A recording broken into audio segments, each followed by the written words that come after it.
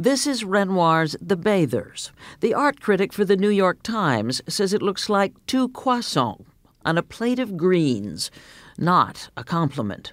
But the painter Matisse said that it was among the greatest works of art ever painted. The painting is the centerpiece of an exhibition of his late works, currently at the Philadelphia Museum of Art.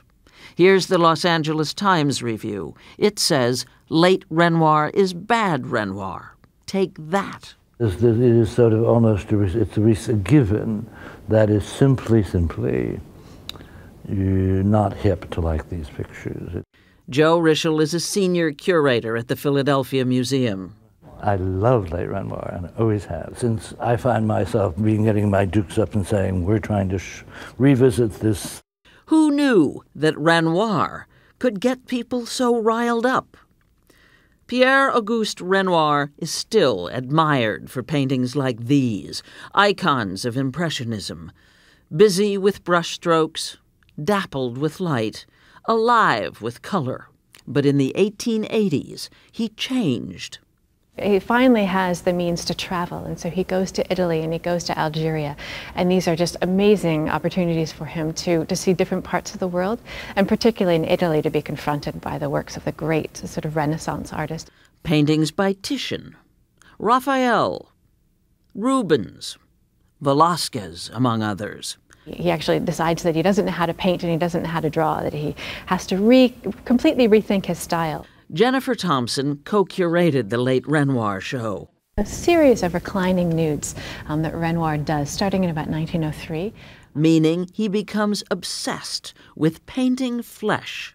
Renoir often spoke about how he loved models whose skin took the light, and you get a great sense of a sort of glowing flesh here.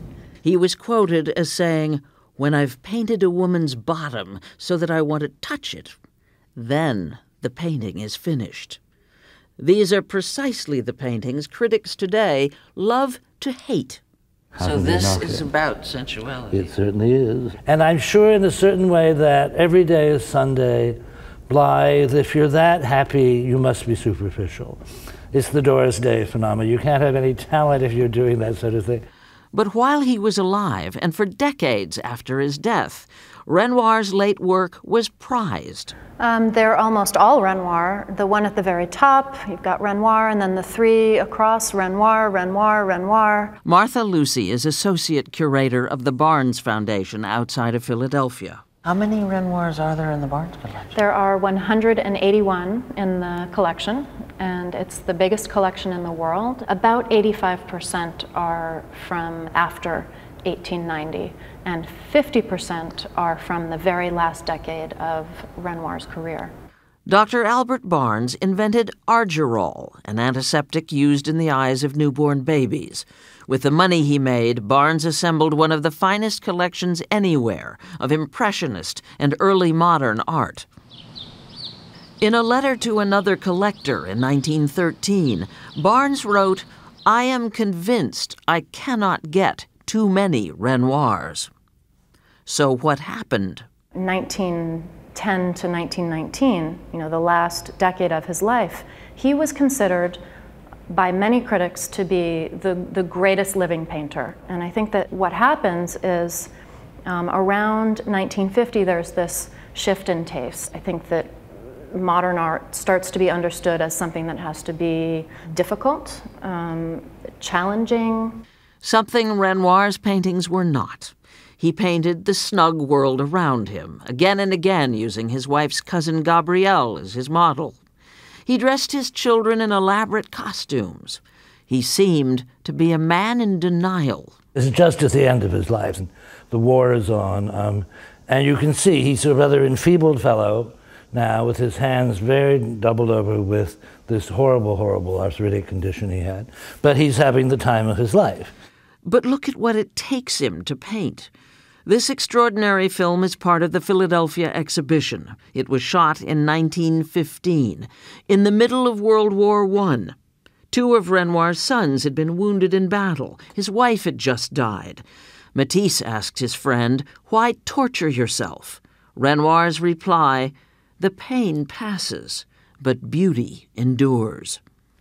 By that last difficult decade of his life, Renoir had moved from Paris to the south of France, hoping for relief. Confined to a wheelchair, he lived to paint.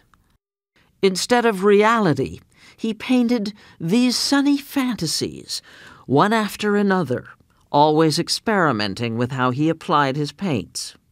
At around the same time, this is what Matisse was doing.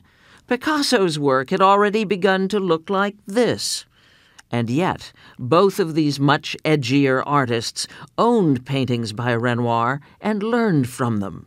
You know, the colors are kind of applied in these blocks, almost, which you see Matisse doing later on. Matisse and Picasso thought Renoir's later paintings were beautiful. But are they?